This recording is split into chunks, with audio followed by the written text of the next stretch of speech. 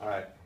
It's the angle addition postulate. You're going to add them up because they're on top of it. We call these adjacent angles. Don't get your mind up in tangles. They have a common side and a common vertex. You got to refresh yourself on angle pairs so you can keep yourself in check. You're going to take the part plus the part.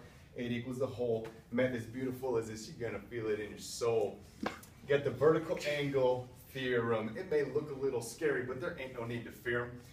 Vertical angles are made of opposite rays, so they go on and on forever till the end of the days. The angles are congruent, so set them equal to each other. That's all there is to it, my sisters and my brothers, but sometimes you solve for x, sometimes you solve for the angle. Be careful what you're doing, and remember this jangle. Jangle?